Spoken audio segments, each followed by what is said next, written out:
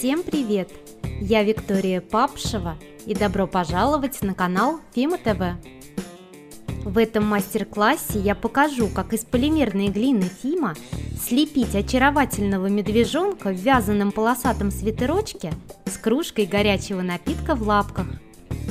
Для работы мне понадобится полимерная глина FIMO Soft и FIMO Эффект, кусочек бросовой пластики, FIMO гель, экструдер, силиконовая паста для создания молдов, инструменты.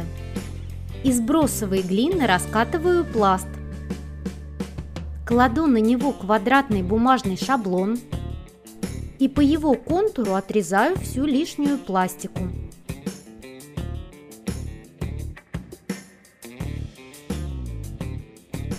Теперь мне понадобится экструдер и насадка с маленькими отверстиями.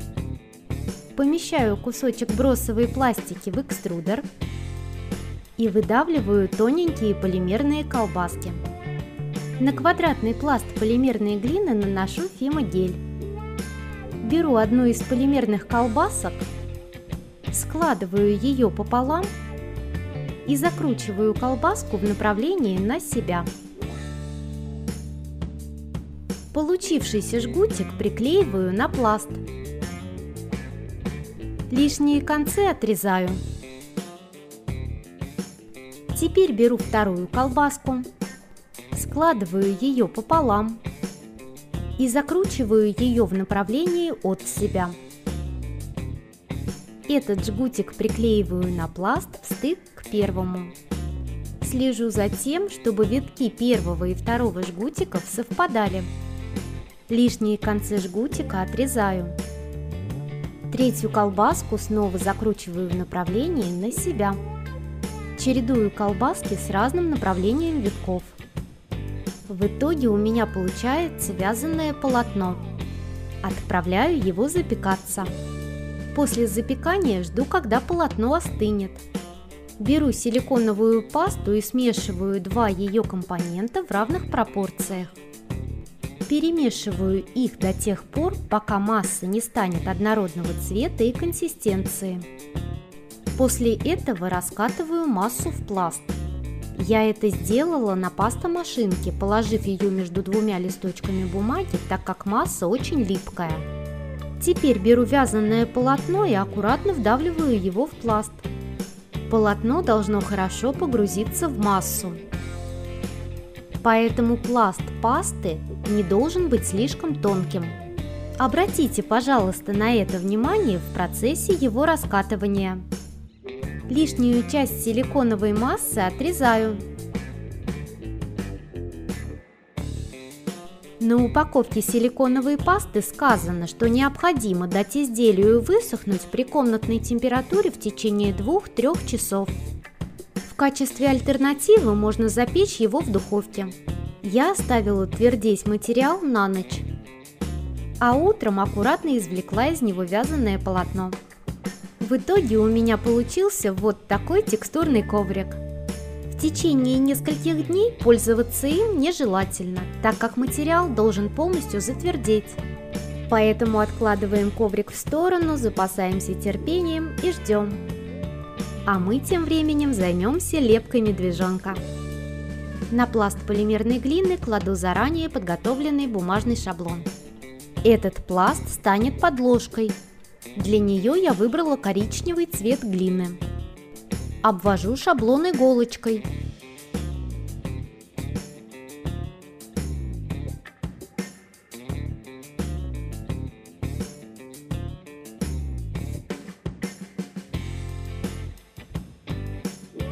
После чего убираю рисунок.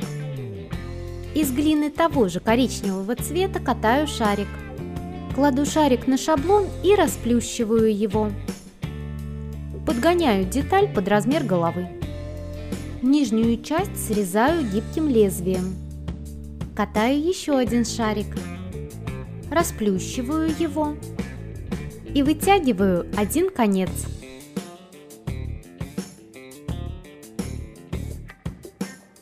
Сверху кладу шаблон. Иголочкой продавливаю линию шеи. Гибким лезвием отрезаю узкую часть детали по намеченной линии. Это будет туловище. На пласт основу наношу FIMO гель. Приклеиваю голову и туловище. Стык между деталями заглаживаю силиконовой кисточкой. Из глины красного, белого и изумрудного цветов раскатываю тонкие пласты. Пласт красного цвета разрезаю на две части. Одну часть пока убираю в сторону, а вторую нарезаю на полоски одинаковой ширины. Желательно, чтобы ширина полоски была такой же, как высота петельки на вязаном полотне. Нарезаю на такие же полоски пласт белого и изумрудного цвета. На красный пласт кладу полоску красного цвета, затем белого и изумрудного. Чередую полоски в такой последовательности. Слежу за тем, чтобы между полосочками не было зазоров. Когда размер полотна меня устраивает, отрезаю всю лишнюю глину, чтобы пласт стал аккуратным. Прокатываю пласт через пастомашинку вот в таком направлении. У меня получилось аккуратное полосатое полотно. Теперь беру мой самодельный текстурный лист, кладу его на полосатый пласт таким образом, чтобы ряды петелек на текстурном листе совпадали с полосками на пласте, и делаю оттиск. В итоге у меня получилось вязаное полосатое полотно. Из глины изумрудного цвета раскатываю небольшой пласт. Наношу на него тальк и маленькой крышечкой от майонезной упаковки делаю на нем оттиск. От пласта с получившейся текстурой отрезаю тоненькую полоску. Она станет горловиной свитера. Приклеиваю полоску полукругом между головой и туловищем. По бокам прижимаю полоску к туловищу. Лишние концы отрезаю. Верхнюю часть вязаного полотна срезаю полукругом с помощью гибкого лезвия. Нижнюю часть срезаю по одной из полосок. Одеваю медведя в свитер. По бокам прижимаю полотно к туловищу.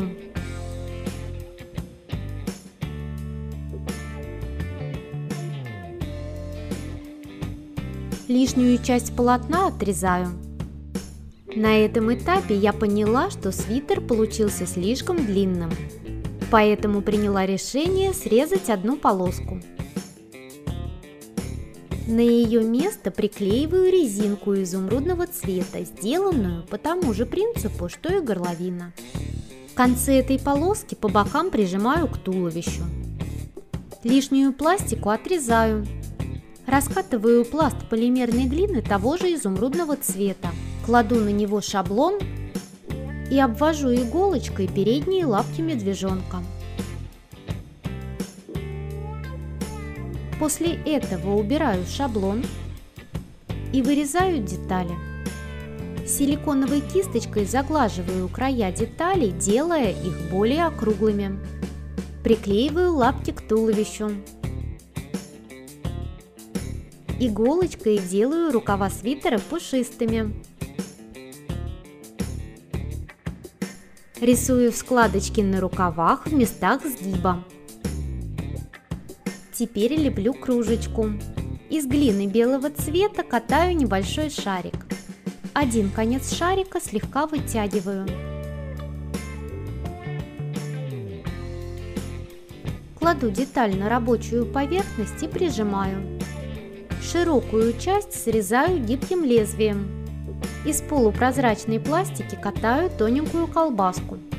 Разрезаю ее на маленькие кусочки. Один конец каждого кусочка должен быть остреньким. Инструментом лопаточкой прижимаю колбаски к рабочей поверхности, делая их плоскими.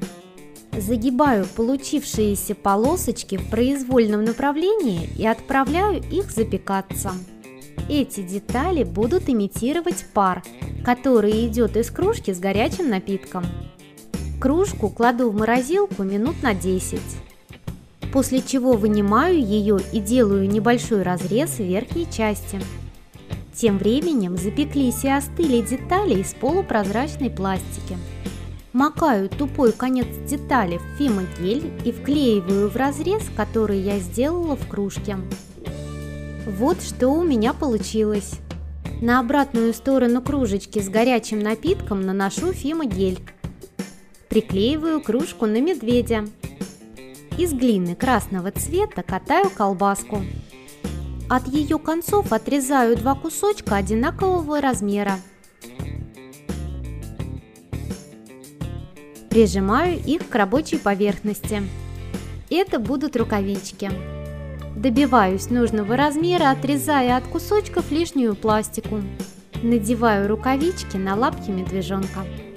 Иголочкой рыхлю поверхность рукавиц, и они становятся пушистыми. С помощью крышечки от акриловой краски делаю оттиск на пласте глины красного цвета. От пласта отрезаю 2 маленькие тоненькие полосочки. Приклеиваю их между рукавом свитера и рукавицей. Края полосок прижимаю к боковым поверхностям рукавов. Отрезаю лишнюю пластику. Из глины коричневого цвета катаю капельку. Это будет нос. Кладу деталь на шаблон, слегка прижимаю и подгоняю размер детали под размер носа на рисунке. Лезвием срезаю верхнюю часть детали под углом. На нижней части детали вырезаю малюсенький треугольник. Приклеиваю нос к голове. Верхнюю часть носа заглаживаю инструментом. Добиваюсь плавного перехода от головы к носу. В нижней части носа посередине иголочкой делаю бороздку. Из пластики коричневого цвета вырезаю маленький треугольник. В середине делаю углубление. Приклеиваю эту деталь под нос. В углубление вклеиваю малюсенький кусочек пластики красного цвета. Аккуратно распределяю пластику в углублении. Из пластики черного цвета катаю шарик. Кладу его на рабочую поверхность и прижимаю. Формирую из него треугольник. Эта деталь станет носиком. Инструментом продавливаю ноздри. Приклеиваю носик к голове. В средней его части иголкой продавливаю бороздку. Из глины черного цвета катаю тоненькую колбаску.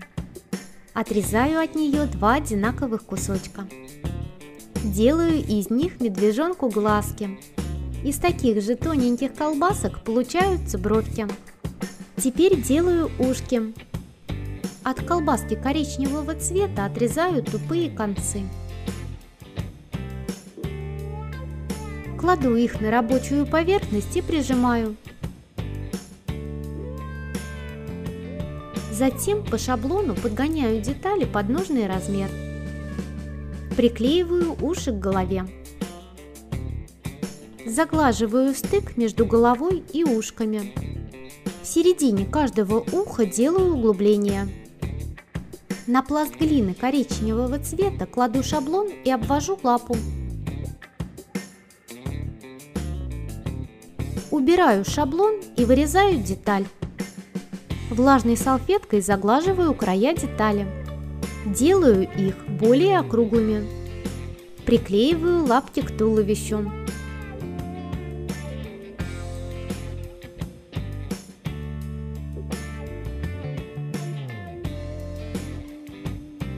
Из глины белого цвета катаю 2 маленьких шарика. Один шарик приклеиваю на подложку, другой на свитер. Это будут помпоны. Из глины белого цвета катаю тоненькую колбаску. Скручиваю ее в жгутик. Из жгутика складываю бантик.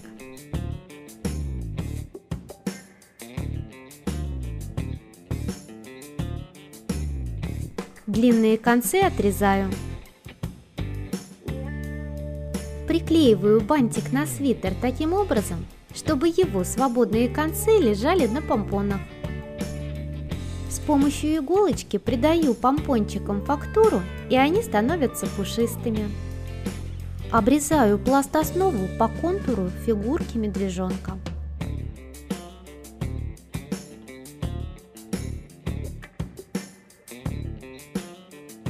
После этого отправляю медвежонка запекаться.